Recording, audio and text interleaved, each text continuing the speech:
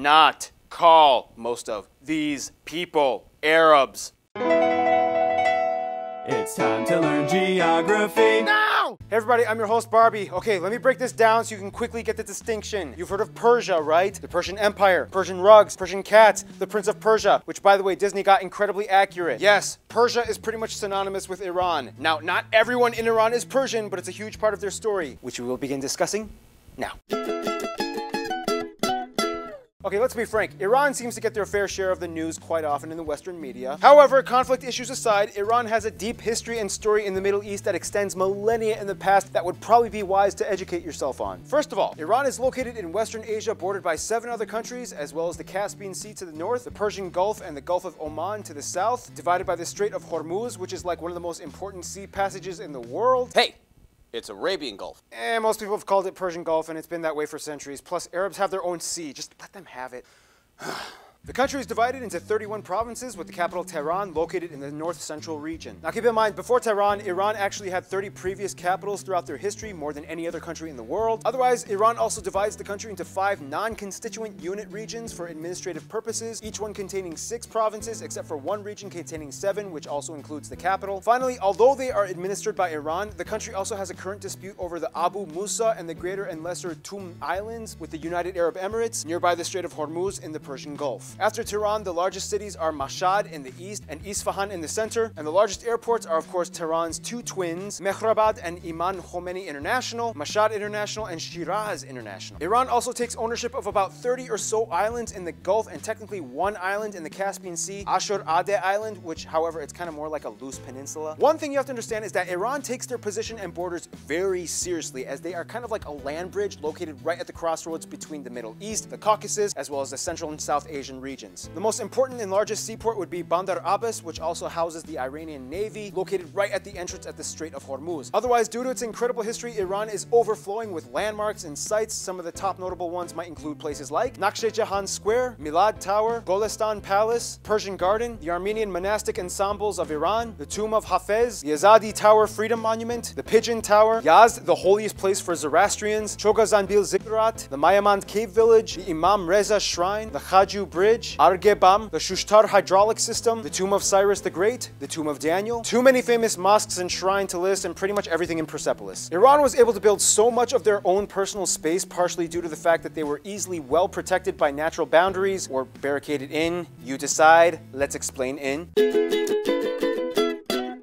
You know what's funny? The world's hottest surface temperature ever recorded was 70.7 degrees Celsius in the Lut Desert in Iran, and yet Iran is also like the best ski resort area in the Middle East. First of all, Iran's most important topographical barriers are the Zakhros Mountains in the west, which also contain the largest lake, Urmia, and the mountains also feed the longest river, the Karun, in the south, which flows into the Gulf, as well as the Alborz Mountains along the north, which contain the largest mountain, Mount Damavand, which is also the tallest volcano in all of Asia, like it's still active. There's so much mining potential in these mountains as well, which makes Iran the largest producer of turquoise and zinc. Otherwise, they have 2 main deserts, the Kavir and Lut, located in the central plateau, and the only real flat part of Iran is in the Khuzestan region right next to Iraq. Iran is right on the boundary of the Arabian and Eurasian tectonic plates, which in return makes Iran the country with the most number of major earthquakes, of at least 5.5 on the Richter scale annually. Mine are bigger. Yeah, well, mine are explodier. Now, Iran is kind of like this strange anomaly that sticks out from the rest of the Middle East because it has alpine mountains with flowers and snow and water and green, especially in the north along the coast of the Caspian. I mean, sure, there are dry, arid deserts too, but overall, Iran is a lot more lush. This allows them to harbor river valleys for agriculture, which makes them the #1 producer of pistachios, saffron, stone fruits. By the way, Iranians love saffron. They put it in like half of everything. Speaking of which, some top foods from Iran might include things like pomegranate walnut stew, kuku, mirza kasemi, various rice dishes like jeweled rice, bakala, lubia, shirin, various kebabs like juje, kubide, torsh, and bakhyari, desserts like rosewater pudding, khalva, sarshir, bami, nokhotchi, and falude. By the way, half those dishes had saffron in them. Alcohol is technically banned, however, people kind of smuggle it in and have their connections. Even the cops are kind of getting tired of trying to crack down, and many just look the other way and deal with other bigger things. 2 other things Iran cannot live without: tea and caviar. In fact, Iran is the largest producer of caviar in the world, mostly mostly from sturgeons fished off the coast of the Caspian. Speaking of which, Iran surprisingly has quite an array of wildlife, including gazelles, wolves, falcons, storks, buzzards, and of course the famous Persian cat. Speaking of cats, Iran is home to some of the last only few remaining surviving Persian lions, which is by the way the national animal, Persian leopards, and yes, even Asiatic cheetahs. Wait, aren't those like African animals? Actually, a lot of animals we affiliate with Africa had historically roamed all across the Middle East and Southern Asian regions, which is why today we have elephants in India, rhinos in Indonesia. Unfortunately, most of them have been killed off or incredibly endangered. The more you, unfortunately, know! The biggest natural resource, though, would have to be, no surprise, oil. Iran is the second largest oil producer in the Middle East after Saudi Arabia, and about 60% of their total reserves are located around the Persian Gulf. It's estimated that the country should have about 125 billion barrels in reservoirs, 10% of the world's total reserves, and they pump out about 4 million barrels a day. That's a lot. So with all the geographic isolation but abundance of resources, you might wonder, what is life like in Iran? Well, I'm so glad you asked.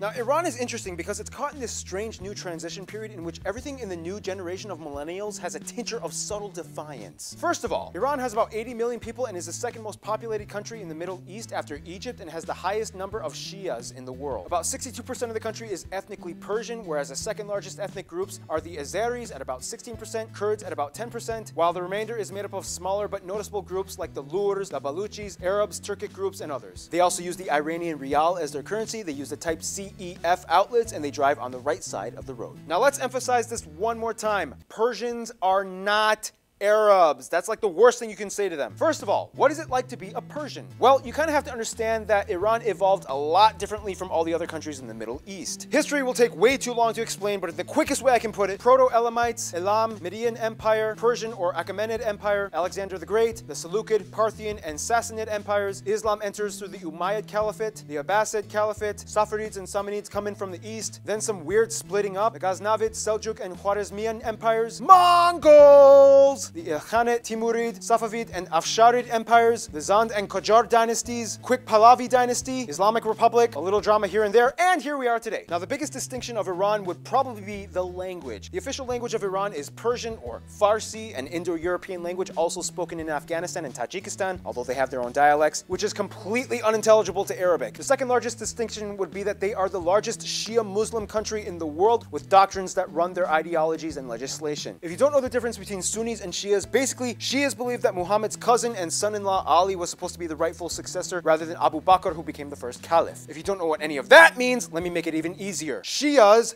this guy. Sunnis, no, this guy. Done. The interesting thing, though, is that Persians still hold on to a lot of ancient Persian customs and traditions that predate even Islam. For example, for over 3,000 years, Persians and other Persian-related people groups across the world still celebrate Nowruz, or Persian New Year, usually on March 21st, or the vernal equinox. A mostly secular holiday, however, it actually has roots and is considered holy to Zoroastrians. Zoroastrianism actually started in Iran and at one point was actually the state religion. Persians also have their own distinct art, which usually depicts human figures more often than other Sunni cultures. They have their own traditions, clothing, music, opera, poetry, sports. I mean, polo was invented here, and they have that ancient warrior training thing. They have handicrafts. I mean, everybody knows that Persian rugs are like some of the most sought after in the world. But remember, not all Iranians are Persians, and some of these groups have expressed separatist movement desires in the past, but with pretty much no actual success. The second largest group, the Turkic Azeris, or Azerbaijanis, mostly live in the northwest along the borders of Turkey and the Caucasus regions, where their cousins, the actual Azerbaijanis in Azerbaijan, live. They are basically the same people, except one group speaks Farsi. Although exact numbers are kind of hard to estimate, today there are about twice as many to 3 times more Azeris living in Iran than there are in Azerbaijan. Then you have the Kurds that live along the west as well, and then you have the Arabs that mostly inhabit the flat Khuzestan areas by Iraq. You have the Baluchi people in the southwest along the border with Pakistan. Each of these people groups has their own language, culture, and history. Oh, and keep in mind, Persia is mentioned numerous times in the Bible. Iranian Jews believe that they are descended from Queen Esther, and they, as well as Christians, believe that King Cyrus was prophesied in the book of Isaiah. Speaking of which, although the vast majority of the population is Shia Muslim, there are communities of non-Muslims, mostly Christians and Jews. However, outside religions are strictly monitored and confined to only a few places of worship, as it is illegal to build churches or synagogues. Selling of literature is illegal, and apostasy from a Muslim is punishable, which is funny because just like in China, Iran has one of the fastest growing underground Christian communities in the world, and disputedly the most in the Middle East. So how does Iran hold all these people together? Well, in order to speed up the Persian assimilation process. Other languages are banned from schools, and they have a system in which cooperation is rewarded and resistance is punished by the IRGC. So it's kind of like, join us and the rewards shall be bountiful. I have my own thing going on, but thanks. Join us, and the rewards shall be bountiful. Speaking of which, the government is a little confusing. You have both the regular legislators, and then you have the theocratic leaders. Essentially, the Ayatollah has the most power. He is not only the leader of the country, but also the entire Shia community inside and outside of Iran. He's selected by a community of clerics called the Assembly of Experts, whom also have authority to approve all of the presidential candidates during election time. From there, the president appoints people to the various ministries and offices, whereas the Ayatollah appoints the military leader and handles all other various duties. I don't want to say the Ayatollah is like the Pope of the Shia faith, but in some ways he kind of is. This is kind of where the Islamic Revolution comes into play and where all the modern drama with Iran kind of starts. Long story short, they took down the Shah, which they believed was a Western puppet figure, and then they instituted a more conservative Islamic Republic. This changed everything. The thing is, this was all nearly half a century ago. Today, an entirely new generation of modernized, digital, tech-savvy Iranians has entered the stage, and the country is seeing a completely new culture shift that they can't stop. About 70% of the country is under 30 years old, many of whom don't really even like the rules, which means you have a lot of intrepid youths running the show now. Even the police are getting way more lenient because the police are getting younger too. Everyone in Iran is now kind of trying to find like loopholes and subtle cheats to avoid the religiously imposed laws. Although the hijab is required for all women in public, most women just loosely wear it, exposing their necks and front hair, almost as if it's like a fashion accessory rather than a religious article. Skateboarding, punk rock, and metal culture has already penetrated the youth, even women, although it's interesting because it's like Persian punk rock and metal. People meet at underground clubs and parties all the time wearing whatever they want with open bars and music. If you catch them in their element, Persians are actually seriously like some of the most fun people you'll ever meet. And the crazy thing is, everybody knows about this. It's nothing shockingly new to the police or government. It gives them a little bit of a headache, but after half a century, it's kind of like, dude, whatever. Yeah, you didn't really expect that, did you? Persian punk rock rebels with hijabs and skateboards, right? And that's what goes on in the inside. Now let's see how they reach out.